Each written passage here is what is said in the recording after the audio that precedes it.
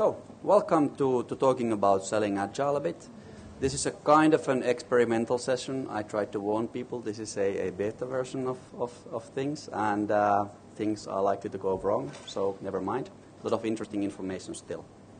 So hey, my name is Vesa Palmu. I'm the CEO of Wunderkraut. I also have a couple of additional hats. I'm also a director at the Drupal Association, so I'm quite involved in all of this Drupal and related stuff. I've been doing IT and web projects for quite a while. I've been selling Agile for 10-ish years, and I've been failing to do so quite a bit, and also succeeding from time to time. So I'm here to share you some of my lessons learned around this journey. We have quite a lot of stuff to cover for today. I don't think we'll manage to cover all of it because I'm trying to take questions from you guys during this, but we'll see how far we get. So a couple of words about Wunderkraut. If some of you were at the keynote this morning, you may have heard something about Wunderkraut.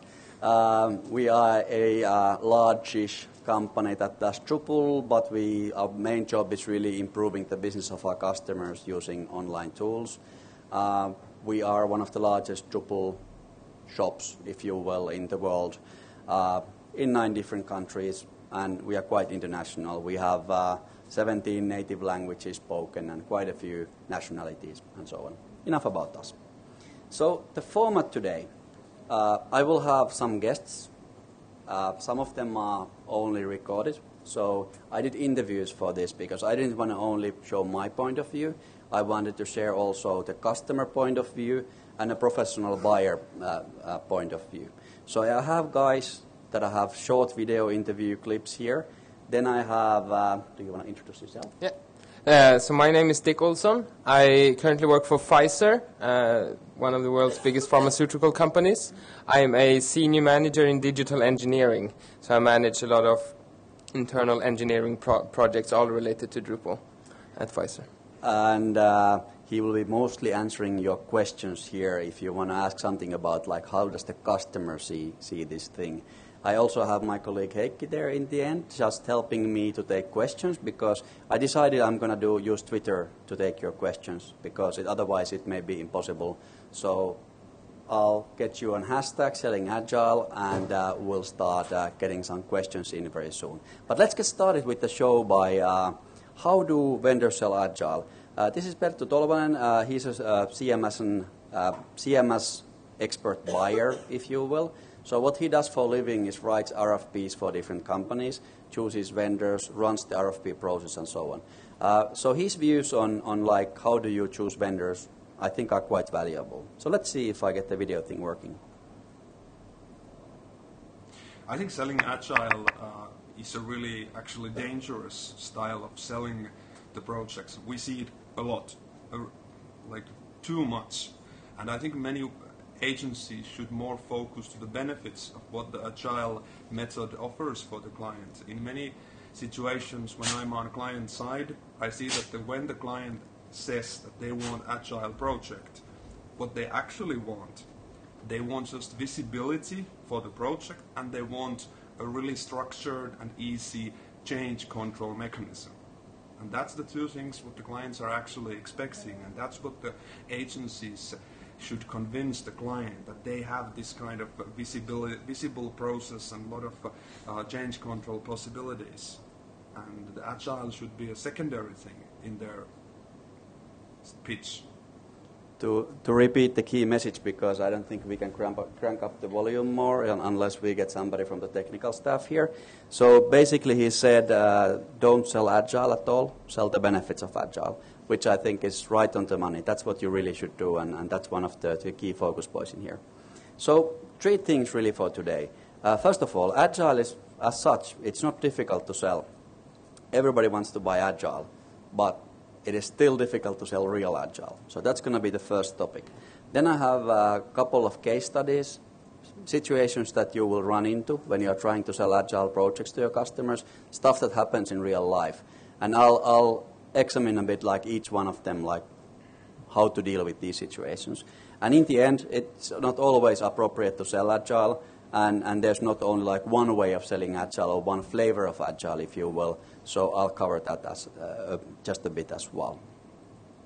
So first of all, I would like to hear from the audience. So now it's okay to twiddle all of these things. I would like to hear like how large percentage of your projects are Agile or what you would consider Agile. So if you could tweet this and use the hashtag selling Agile, we will get some statistics by the end of the session on this. So please do tweet it. Also the same hashtag selling Agile we will use for all the questions. So if you have any question, feel free to tweet it. And Heikki will choose some of the most interesting ones and bring them up to my attention. So, first of all, why is Agile, like real Agile, difficult to sell? Well, really, it really comes down to trust. It's really a lack of trust that is like built into the relationship between customer and vendor like way too often. The customer thinks you are there to steal their money. The vendor thinks that the customer is just trying to get free work in the end. So that's the core thing. But still, you know, I haven't really had any real problems selling Agile as such. And I had a discussion around this topic in a global Scrum gathering a week ago with a room full of people. Like, is selling Agile difficult? How you do it? Everybody was saying like, well, it used to be difficult like 5 years ago or even 10 years ago. These days, it's really not all that difficult. It's just the problem of like, yeah, they would love to do Agile, but they really don't understand it. They don't understand the benefits, and they don't understand what it actually requires. That's why I'm going to start by talking just a bit about this topic, because I personally run into this all the time. We do quite a bit of Agile training and Agile coaching, and we do see the issue of like people really don't understand what it means. So to set the basic scene on this, first of all, Agile is not about software at all. You happen to do software with Agile, but the real change in Agile is not about software as such. It's not implementation or sprints or time and materials. It's really none of these. It's really a different way of approaching how do we do cooperation between organizations and how do we do product development as such.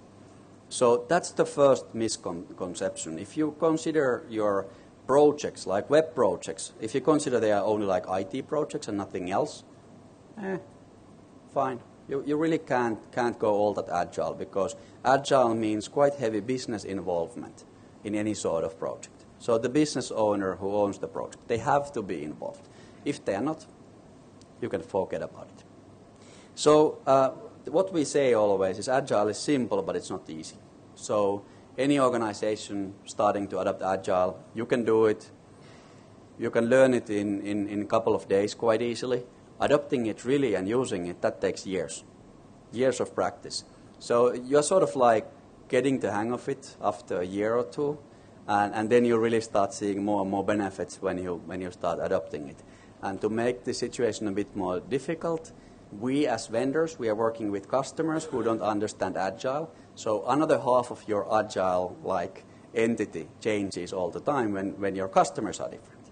So let's look at the basics. I think who of you has not seen this ever?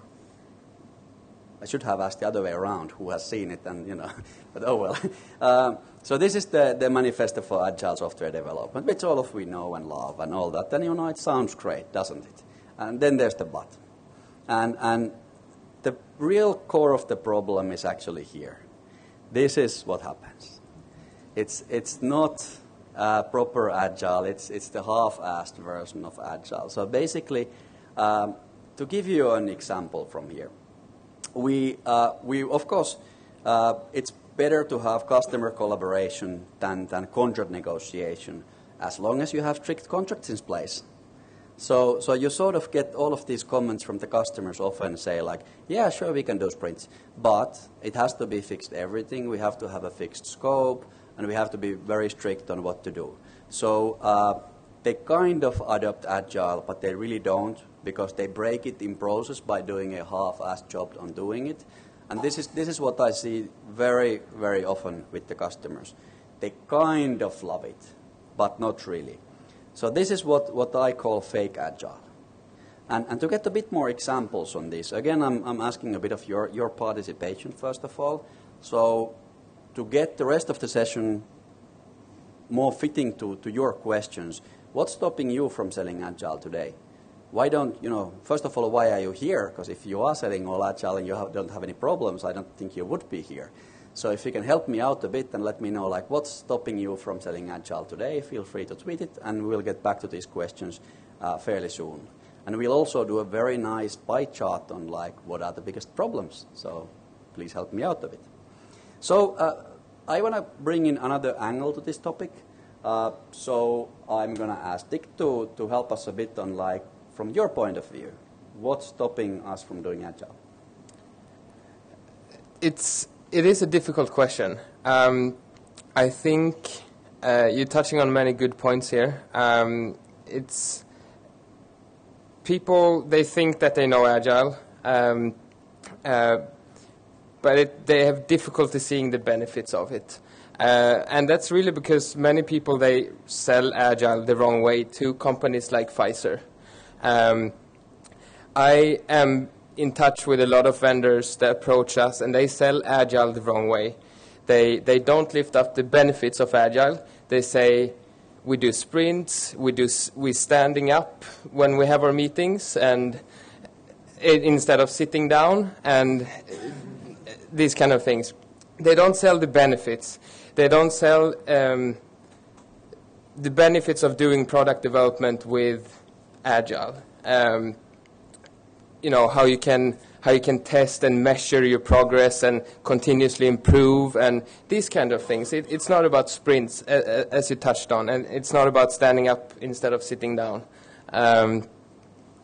So really selling it the wrong way. That's you educating organizations like Pfizer the wrong way. I think that's the simple answer to quite a complex question, really. Yeah, and I think that's exactly what it is about. And let's have another view that I think probably is going to reinforce this. You need to be really quiet in order to hear this, but I hope you can be. Oh, did anyone hear the previous video? Still? Okay, fine. So let's try if this one works. Listen. I think the single biggest problem is related to decision-making structure of large organizations. So they have pretty slow decision-making processes, and they are not used to having these projects which do constant demands to other parts of the organization. And that's the biggest single problem, the current leadership style or decision-making process in large organizations. So basically the way they run their business, which is not very agile. And again, this we see as a vendor over and over again. Everything has to be pre-approved, which makes it pretty difficult to be really agile. So let's move on to some real-life examples and case studies on this. So the first one. Sure, we can do agile, as long as you deliver the entire scope and everything within the budget and timeline and nothing changes. How many times have you seen it? Who's seen this in an RFP? There are some people who haven't. I'm surprised. So this is the typical argument you get, and this happens really quite often. So how to deal with it? First of all, in order to sell any of these, you should have a bit of like storytelling skills. So ideally, you should try to know something about the customer business, and you should tell them a story they can relate to. Like, why did you fail on a previous project?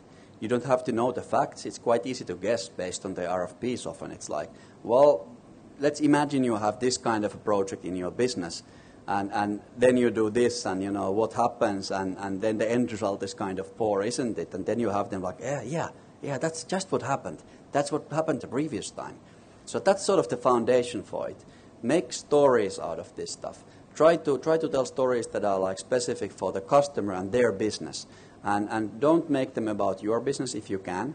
I know it's sometimes difficult if the customer is a company, let's say they are doing like cat food. Maybe it's slightly difficult to think about like, you know, what's important for them and what's their process like. So that's the first point. Second thing is like approach it with some facts. have a look at like why is so, what's beneficial, and so on. So for example, in fixed bid or agile, you can have a look at like different things that are very different in these. And I did this for a real customer some time ago because they were just like, why should we do this agile thing? Isn't it only time and materials and so on? Like, no, not really. Let me, get through all the points. It's like, what's really different in this? So there's a couple of things here. Project focus, of course. The biggest problem with fixed bid, the short term I used for fixed everything, so it's not only fixed price, it's fixed everything, is like, it's all about checking boxes, really. So you have a number of requirements for your project, and those boxes need to be checked. And who cares about the quality or anything? The vendor is motivated in trying to check all the boxes with minimum amount of effort, because you make more profit. The faster you are, more profit you make, basically. So the incentives for the vendor are not very healthy, and it's quite different from when you're doing agile, because in a good way, agile is time and materials. So as a customer, you are paying for results, and great quality can be one of them, and the vendor is not incentivized in actually cutting quality or trying to cut corners in just going somewhere. So it's very different. Change is pretty evident, what happens there. And scope in Agile is actually improved. It's not that it's only a different scope, it's actually an improved scope, because you learn during a project. So the final scope ends up being better than the original one you started with. Some more stuff. Transparency is one of the key reasons why Agile is so popular. Its projects do become really transparent when you are doing Agile. And in fixed bid, if you're doing a waterfall process, what happens is this thing is like 95% complete, but nobody knows what the remaining 5% takes. And that's the traditional problem you have. Whereas in Agile, you have a real, like, tangible progress where stuff that is actually ready to be deployed is delivered all the time. So it's much easier to track. Time to market is kind of self-evident, because if you do all of the design first before you start implementing anything, it is going to be slower that way than delivering the highest value items first and starting from there. Quality, I think I touched on that already, so I'm just going to move forward. Customer involvement also is very different profile-wise, because you couldn't really do an Agile project where the customer is on vacation all the time. So in more traditional way, it's like big push to do like a big piece of documentation, and then, it's easier. In Agile, it's more like distributed all over the project. Which one do you prefer? I don't know. You get better results anyway with the Agile approach in this case. Risks are a bit different, and pricing. Pricing is an interesting thing, because fixed bid is anything but fixed. Because you have this, and this is a real picture. So if you can't read them, the small boat is original contract, and the bigger yacht is change order. And this, I think this is from some person from construction industry that actually owns the boats. But this is true for the IT industry as well. The IT vendors are highly motivated on getting change orders, and their business depends on getting as many change orders as possible, because the profit margin is way higher on change orders than in the original contract. And this is in your traditional contracting. So really the fixed bid, it's anything but in real life. It's just a good way for vendors to lie to the customer and say, like, yeah, we'll do it for this money. And in the end, everything ends up being a change request.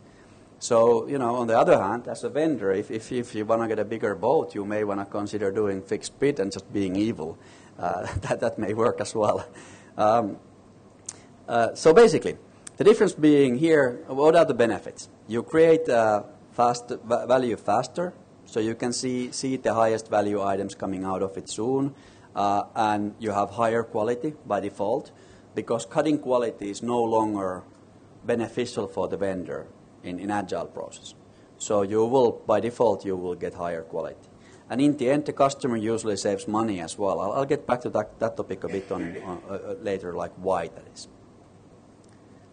Another case, we have no product owner.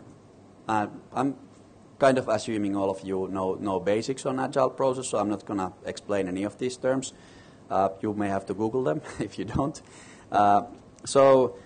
This is typical for some companies. Well, we delivered all of the layouts for you already, and we delivered this brick of paper. Isn't that enough to just implement it? Just go and implement. That may or may not work. But one of the core things how we work with customers is it looks like this. So basically the customer has their business competence, and they can, of course, they're experts in their own business. We have competence on how to do great projects that are on track and reach their goals and so on. We can help them in that.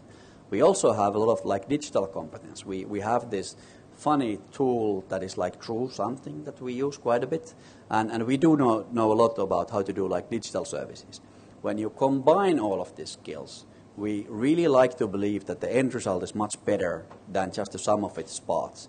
So basically, when we can give feedback for the product owner during the project on how could you do this and are there different ways of doing it and so on, the end result is usually better.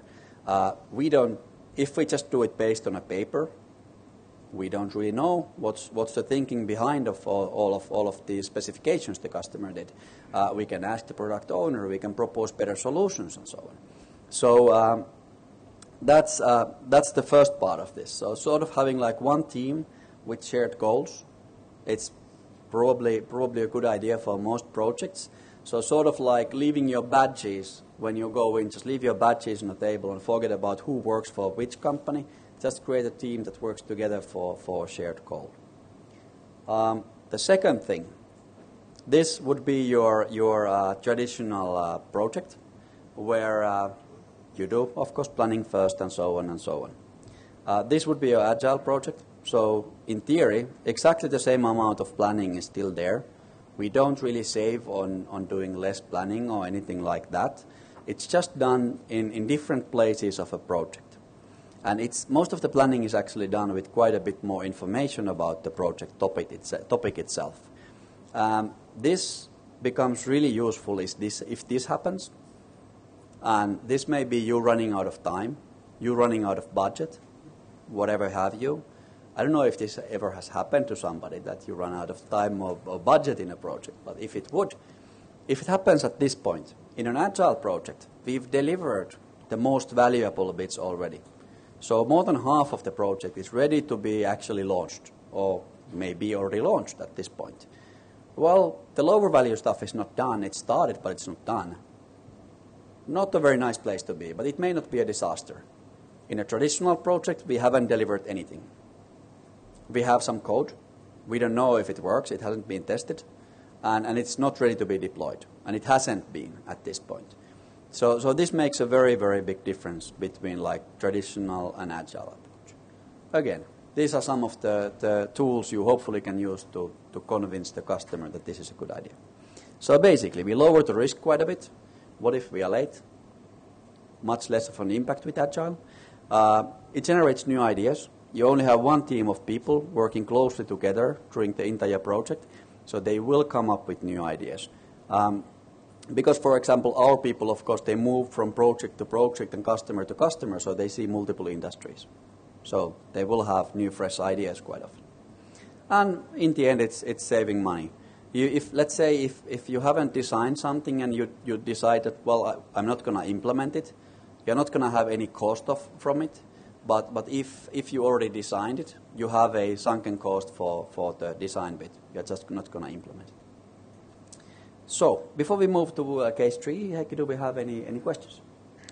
Well, one about, do you think a mix of agile and waterfall is a good route to take? Ooh, I wouldn't go there. The reason being, agile is a big shift in a mindset, and if your teams are working in a traditional mindset where all the work is pushed to the team, so you have a product manager assigning tasks all the time, and you are pushing the work to the people, and on the other day they are supposed to pull the work. So they are supposed to take responsibility, they are supposed to take ownership of the work. It's a very difficult thing to mix between these two mindsets. They are quite different. So on all levels, the mindset difference is the key. So I wouldn't actually mix both of these. Any experience on mixing these from your organization? Because I know you've been moving. It's quite likely ends up in a failure where you have the burst of the agile and burst of the waterfall, and then you're totally screwed. Go with the waterfall if you're thinking about combining those two. Even that would be better. Dick, any? I would agree. A mix is rarely a very good idea. You can't really take the big benefits from Agile if you try to mix it with something like waterfall. At Pfizer, one of the sort of eye-openers when I've been trying to push Agile within the organization is this, it's actually working like we develop drugs. We come up with an idea, we build it, we test it, we measure it, and then we learn from it. It makes sense to build websites or web projects the same way. That was a little bit of an eye-opener, this learning and the iteration of it. You can't really develop drugs in a waterfall way, and mixing the two trying, then you will just miss the point, really. It's, yeah. Any other questions at this point? Or? Well, we have a new one. How do you manage projects with a large set of critical must-have functionality? Oh, this is a deep rabbit hole. The must-haves, the question is, are they really must-haves? If you're using like Moscow prioritization, like must-have, should have, could have, won't, whatever, however you want to use it, the must-haves should be something that you absolutely cannot launch the product without. So if that thing doesn't exist, you don't get any value out of the project. Could-haves should be something that it's really going to hurt, but you can still launch it with could-haves, and so on. So it depends on your definition of must-haves. But it's a fairly large topic area, but basically I would just be really strict on what is a must-have. It could be when you're migrating from an old platform, when they say you must have all the features of the old platform. Yeah, so the comment was it could be when you're migrating from one platform to another. Yes, if you want to do a lift and shift project, but if you want to improve it a bit, and perhaps on an old site, not everything is actually absolutely needed to launch the new site. Like, say, full content migration, if you have 10 million pieces of content and some of them don't get any traffic every month. But yeah. All right. Okay, so moving on. Let's have a look at the feedback a bit. This is also quite often the case that the actual testing and acceptance and everything is at the end of the project only, and there's limited testing and discussion and test users and everything during the project. So this is what it looks like. Basically you have a goal in the middle, and then you have a timeline, and the top line being a waterfall project where all the testing and all of the real feedback comes from the end. So basically we do some sort of internal launch or whatever launch at the end. We may actually end up getting a bit different product that we were aiming for, but we don't really know it before it meets the real life or meets the internal stakeholders or whatever. Whereas in Agile, we do multiple deliveries. So we actually get the internal stakeholders, we can get like beta testers or whatever you may have really early working on parts of the product, and you get the feedback earlier. You are still going to be off. You are still not going to do a perfect product on a first try, but you know it much earlier. So you get really, really quick feedback. So, testing everything and getting pilot users and so on, that's very important. And you can only do it if you have something for them to use. Makes sense? This is one of my favorite examples, actually. Let's imagine for a while the product we are trying to do is like a lottery with 3 numbers. And we can play the lottery in a way that we pay a €3 lottery ticket. Then we see if we win or not. That's the first way of doing it. So our average investment for the lottery ticket is always €3, right? And that's always the same, and the possibility of winning is naturally always the same. The second way of playing the same game is you invest €1 for one number, and you only need to commit to buying the second number after you know if the first number is a winning number or not. Then you do the same thing for the second number, and then for the third number. Well, I don't think anyone would use the €3 ticket at this point. But yet the projects are done this way in companies, because on average your investment for the second case, for successful case, is going to be like €1.11. And for the first case, for successful lottery ticket, it's going to be €3. And this is based on like real options theory. So if you want to learn about the science behind all of this, you can actually refer to the science and not just your gut feeling. Just Google real options, and that's what's behind it. It is kind of common sense. But companies, they don't usually think like this. It's like, no, I need to have this fixed bit where everything is in, instead of let's do a smaller bit first and see if it works. If it doesn't, it's a sunken cost and we'll just forget it. If it doesn't, let's build on top of it and let's do more stuff. So making them understand that doing one big investment on one go may not be the best idea. Maybe eye-opening for some customers. So we get higher quality this way, we get faster learning, we save money again. So the benefits are definitely there. So just remember to get always back to the why. Is it good for you? What are the benefits? One of my favorites, Photoshop. I just read a tweet about like Photoshop is the best way to show your customer what your site is never going to look like. Something along these lines. I think that was a perfect quote. So basically, if you do design first, we are dealing with Drupal here. Drupal has existing functionality, it has existing user interfaces, yet many people just, you have your Photoshop cowboys and they just go and do something and then it gets approved and you're supposed to implement it as is. Well, the fact is, this is any project. You have knowledge going up and you have time going horizontally. So in start of any project, the team doing the project has minimum amount of knowledge they will ever have on that topic. At the end of the project, they have maximum knowledge on this specific project, right? This is why hindsight is such a beautiful thing. It's so easy to be smart at the end of any project when you've already grabbed up everything and then you know. So when do we do all of the important decisions in a project? Minimum available information, right? So we fixed everything before we know what the project is going to be all about. And in a real project, if we deliver frequently during the project, we would learn all the time, and the team would learn more and more of the project. So actually, we would do better decisions because we know more.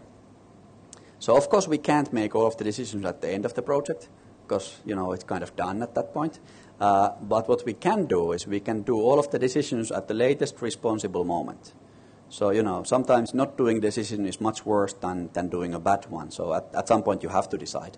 But we can postpone them, learn more first. So that we can't do if it's a fixed everything bit. So how do we approach this? This is loosely the process model we use at Wunderkraut. So basically what we do is Drupal is a very good prototyping tool. It's like, I like to say that with Drupal, features are cheap and details are expensive. You can build a fairly complicated site like within days, functionality-wise, and then it's going to look horrible, but it still works. And with Drupal, you start the project with the fully functional product, and you spend most of your time breaking the product. That's the way Drupal projects go. So what we do is we have options on implementing something for the product owner. Like there's the quick and dirty way. I can do this in 15 minutes. And it's sort of going to be what you wanted, but not exactly. Then you have the perfect way. This is exactly like you envisioned, but it's going to take us 3 weeks to do. And you may have something in between as well. And all of these being different technical implementation options. So then what happens is the product owner is the one who will make the decision which one of these we should do. Because if one of them would be like visually brilliant, or one of them would be technically just like fantastic to implement. It's so much fun for the developers. The downside of this is like the money is not, it's not the developers or designers' money, it's the customer's money. So we actually make it visible for the customer, like, look, do you want to make it perfect and spend a lot of money? Or do you want to do a quick and dirty hack and do it very cheaply? And depending on a case, they will pick either one. Quite often they go with the quick and dirty because they are, well, this is not so important thing. Let's just do it the cheap way first and then see what happens. But if it's like the core feature of the entire site or whatever, they are more likely to go with the expensive way. The case being here, having options and getting the customer to decide because they own the budget. In fixed everything, they wouldn't. You would just go with the like minimum whatever works solution. Or you may have to go with the expensive way because that's the way somebody drew it in Photoshop. And you can't do anything about it. And it's stupid for the customer to spend so much money on something just to make it pixel perfect instead of going with, well, this is actually almost good enough and it's way cheaper to do. So there's a principle behind this. Again, there's some kind of science. I think this is economics. I don't know if it's a science or not. But Pareto principle, which has nothing to do with software. So it says 80% of the results are often, you get it for 20% effort. So the initial bits you do are very valuable if you start from the highest value items, and then the value goes slowly up. So it's just a question of at which point do we want to stop working. At 20% maybe not good enough. 30, 40%, maybe it's good enough. And quite often, this I think in Drupal this may be even like 95% principle sometimes, because the last stuff you do with the details, it's something like, well, our marketing manager did spot one small mistake there. Can we please fix it? Nobody else ever in the world would have noticed, and you spent like 2 days fixing it. May not be the best solution cost-wise. So we end up with improved product, much lower risk if you approach it like this, and again, new ideas. Last case, unfair relationships. So basically, let's do another show of hands. How many RFPs have you seen where the contract terms are completely unreasonable? Oh, if you have, yeah, okay. So this is what it looks like. This is especially with large organizations. This has to do with procurement departments. And procurement departments often, they like playing a game called win-lose. So they think in a good relationship, one party wins and one loses. So they try to squeeze like as much of juice out of the vendor as they can, basically. They try to negotiate the prices, they try to negotiate warranties, they try to push you as hard as they can. And that's not really a healthy thing, because that's not a stable, like sustainable relationship. Because in any good, healthy relationship, both parties have to be happy. And if it's a win-lose game, that's never going to happen. So what you should do instead is like you can do different pricing and contract models. For example, in Agile, you could do, say, this one, which is target price. And if you manage to be under the target price, you get 20% of the remaining amount for free as a bonus. So you get money for free. Customer saved money, and you get money for not working. Pretty sweet. If you go over some defined target or some defined maximum price, then you actually work for, like, say, minus 40% discount, which is really going to hurt you. But the customer is still paying for you to work, because it shouldn't be for free for them either, because it's like both parties have failed in this way. So figuring out ways where you can share risk and share penalties and have like more stable relationship between the parties. Some of these are easy to sell to the customer, because it's like, hey, look, you'll save money if we are faster, and if we are way over the maximum price, we will share your pain. It's going to help your sales as well. There's a bit of stuff, but we don't really have time to go into detail. But it's worth Googling the Terminal 5 contract model. May sound funny, but the software industry may have something to learn from construction industry at times. This is Heathrow Terminal 5. And they built it, and it was a massive success because they had a completely different contract models in place. And yeah, just go online. There's plenty of material. Read it. It's well worth spending a bit of time on that. So again, quite a nice benefits potentially out of this. So I have another guest speaker here. I would have used more of James's stuff. So he's James Katz. He's a director for product implementation. Product implementation being American for building websites in this case, and he works for NBC Universal. He's basically, he brought them from waterfall to agile, like the entire organization, and he does it for a living. Unfortunately, I had to do this only over Skype, so the quality was so bad I couldn't use more of his stuff. But let's see what he says about what do you ask when looking for an agile vendor. So if you want to sell agile, what should you do? I think the volume is hopefully a bit higher on this one. Sure, yeah. I think, well, I don't have a real list that I go through, but what I try to do is really get the vendor to share what their experience is. And I find any vendor who is using some form of Agile has that experience. They're very passionate about it and willing to share. And they usually have some type of presentation that they're sort of really excited to share. So, that's one of the first things I do is just get them to share, ask them, what is your experience with Agile? Tell me about your processes. Give me examples. How have you done this? And usually organization or vendors that have experience with Agile, that are good, are passionate, and they're really willing to share that information. It's when that conversation is quiet, the response is quiet, and it becomes uncomfortable, then you know that vendor probably doesn't have the best experience there. But I find when you're interviewing vendors and talking to them, those that have the experience are usually pretty excited to share it when you ask. So I always say just ask. Yep. So be excited about your own stuff. I did ask the same question from Perttu as well, and he has a different point of view on this a bit. I think for me, the biggest problem, what we see most often when we evaluate agencies, is that there are a lot of agencies who just say that we are happy to adapt to any style what the customer wants to do. And then we have a lot of, we already have started to have these agencies which have a lot of experience from Agile already, and many of them have already developed their own way of doing Agile. And that's what we like to hear, and we like to listen to them and hear their experiences, why they have chosen this certain style of doing Agile, whether it's internally or whether it's with the clients or always. I think finding your own way with Agile, that's one thing what we look for when we evaluate agencies, and we highly value those agencies that have found their own way of doing Agile and are really promoting that way and saying to the client that this is how we work. And that's really important.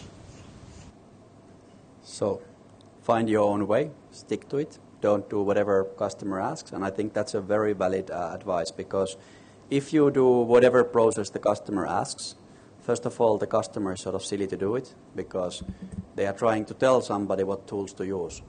Why don't they hire somebody who actually meets their process instead? So it makes no sense for any party really to do it. And I can add some perspective to this as well. Sitting in the engineering department at Pfizer, I often evaluate vendors that build websites for us from a technical point of view.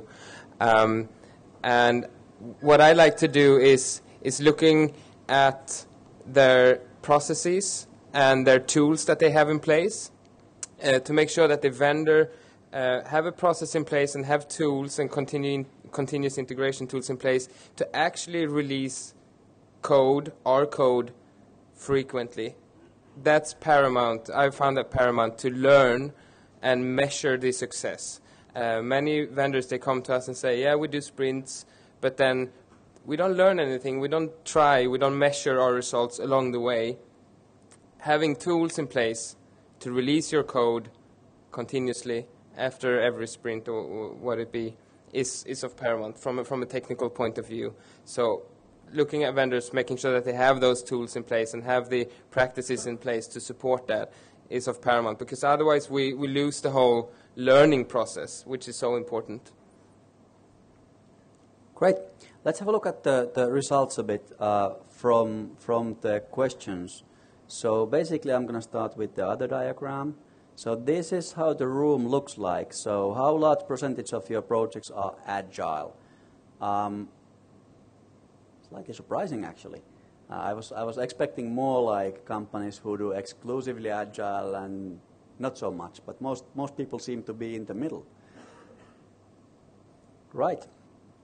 Okay, this is going to be an interesting thing to analyze afterwards. So what about the issues, what we have in the room today? So demanding fixed everything, yes. Not big enough projects, fair enough. I'll cover that as well.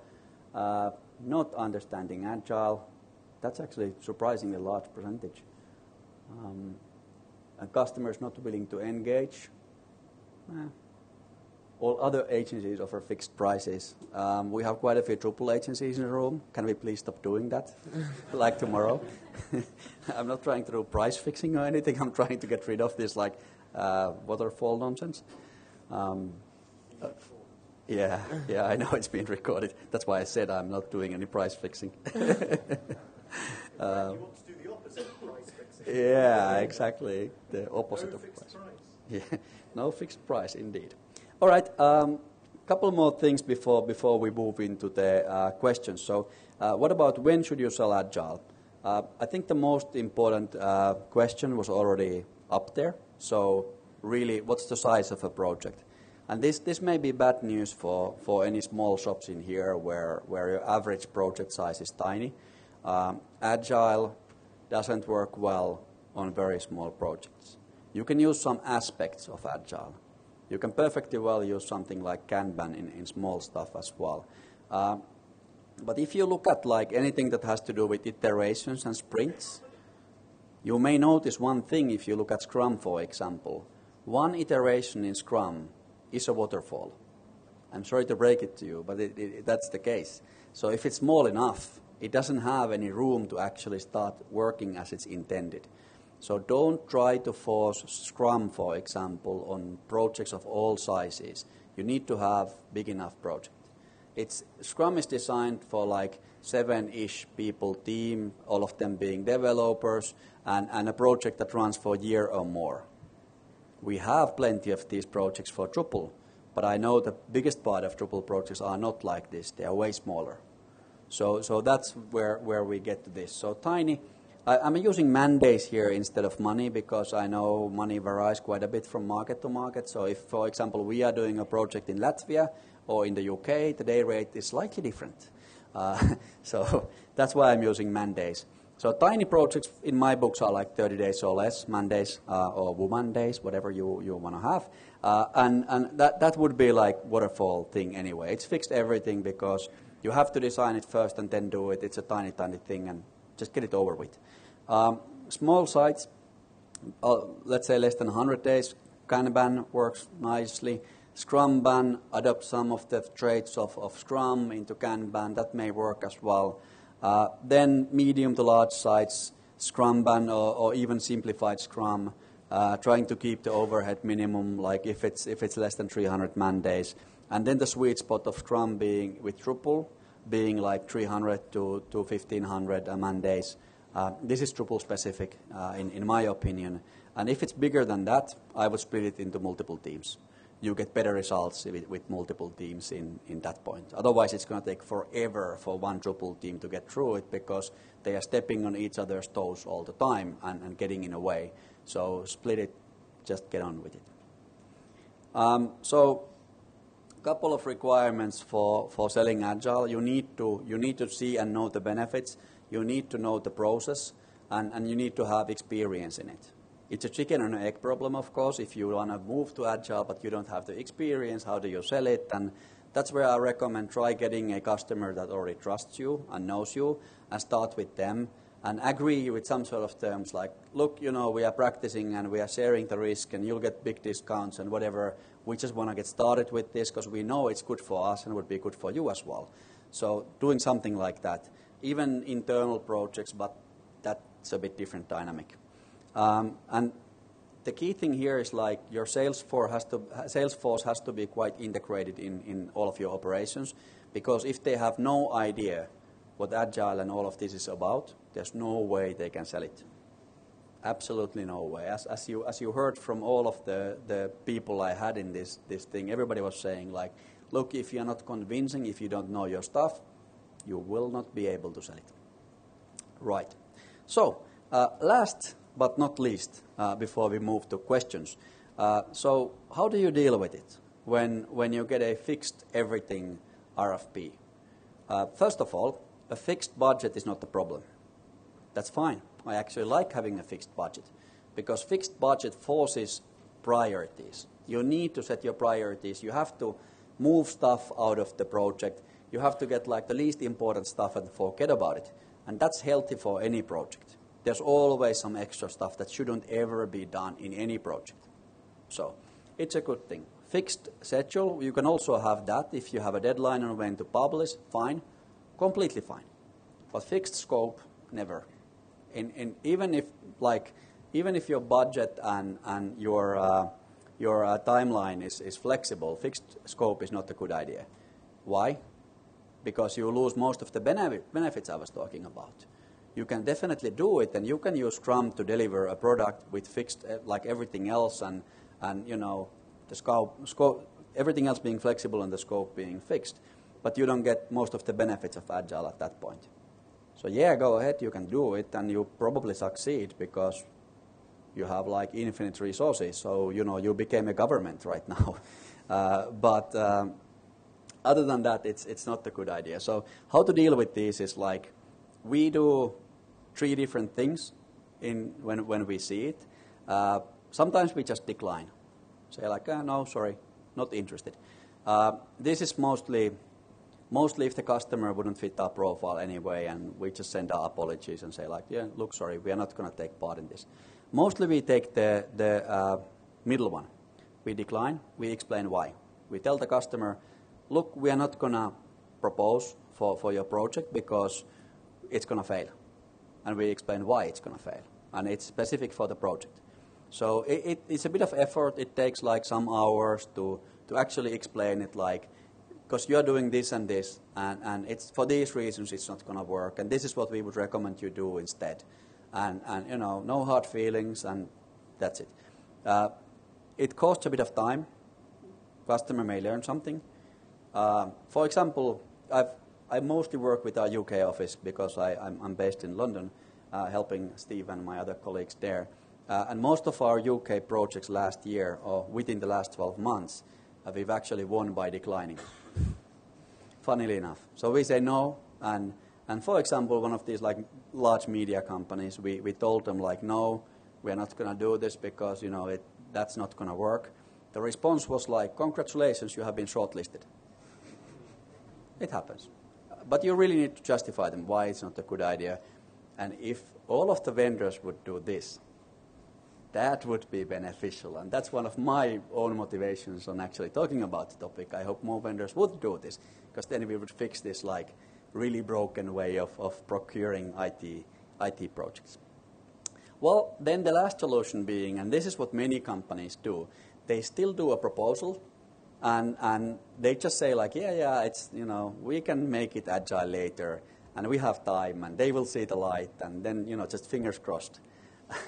And you can sometimes do this, but it's a very high-risk thing because the customer doesn't really understand Agile. And yeah, I would really advise caution if you choose this one. You can do it sometimes, but be aware it is going to fail from time to time. And it can be really expensive when it fails. So as long as you're very aware of that, that's fine. So basically now we should have some more questions and some time for that. Do we have any Twitter questions? Yeah. First one, what if a customer doesn't have the resources or skills required for good product ownership? Well, then you train the customer first of all. You provide training. Big part of our business, not volume-wise, but meaningfulness-wise, is providing Agile training and coaching. Just because we couldn't do our projects without it. So you support your customer on it first of all.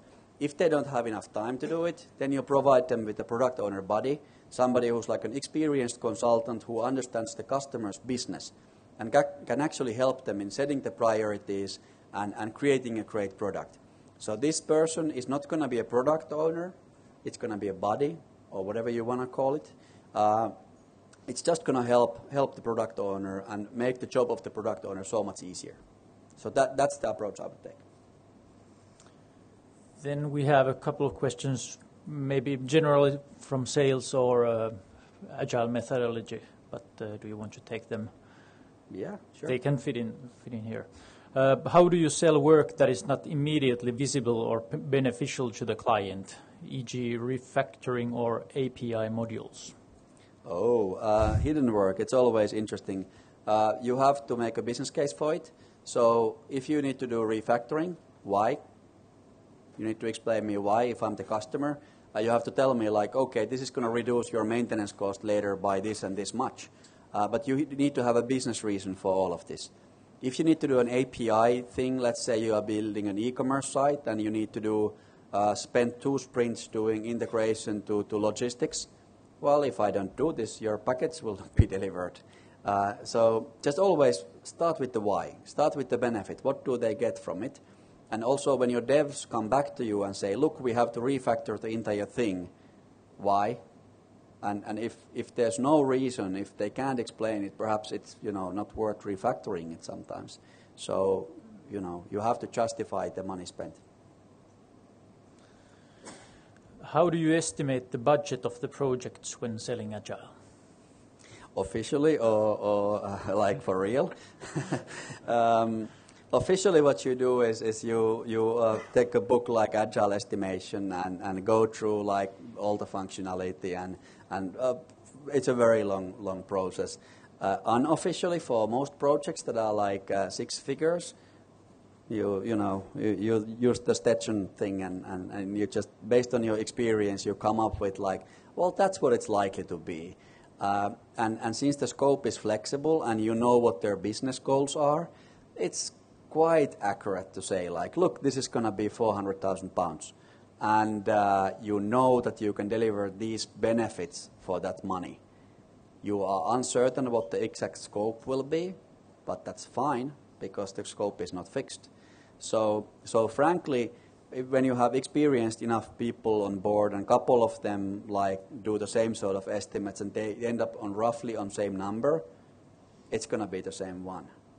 So I had my team in one large project doing like, they were like, they want to do proper estimates for this. And I'm like, well, I'm just going to put a number here and you do your job and have a look at the number after you are done. I ended up on 960,000. They ended up on 940,000. And they spent 2 days. I spent 2 minutes. So if you don't have the experience behind you, it may be difficult. And then you have to do the difficult way and do proper estimates for everything. But after you've seen it like 25 times, similar kind of case, same kind of a customer, frankly, I quite often just do educated guesses. Anything else? The last one at the moment is, how do you determine the amount of hours per sprint and the number of sprints? It depends on your team size. So if the team is bigger, basically the basic formula there is like, the bigger the team, the less productive it will be per hour spent because you are spending more time on communications. So ideally you would use as small team as possible because then your productivity is higher. And this is especially true with Drupal where, stepping on others' toes and all that stuff. So just first of all look at how small team you can get away with and then do your math like, okay, we need...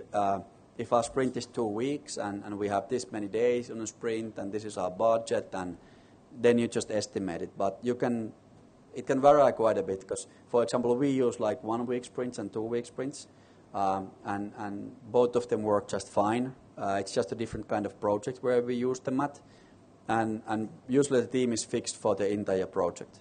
So Agile actually, from the vendor point of view, it's going to also make your resourcing quite a bit easier. Even though I don't like the word resource, but still your resourcing is going to be easier because people are going to be in a project for like months and they are full-time there and nothing else. So our resourcing spreadsheet is really like one like Google spreadsheet where we have only weeks and people and nothing else. And we don't need a resourcing manager to actually run that. That's very simple. So I don't know if that answered the question at all, but I hope. Are there any other? We have like 20 seconds left. One last question. We have time for it, and then we're done. Shoot. Can you please walk to the microphone so the recording actually captures it as well? How should the contractuals be done? Like, is it like per sprint, and then the client is not happy, and then he can cut the contract, or it's like 10 sprints, take it or leave it? Ideally, what I would do is like let the customer terminate the contract at any point for like any reason, so they commit only for one sprint. But you can also do what I showed earlier, where if you are ready early for one reason or another, the customer pays you a bonus, and then you walk away. We typically have very, very flexible contract terms because it's based on trust, and we tell the customer up front we expect a bit of notification if you want to terminate the project because we need to sell the team to somewhere else. So I would be really flexible on contract terms. So we are out of time. I thank you all for your time, and I hope it was useful.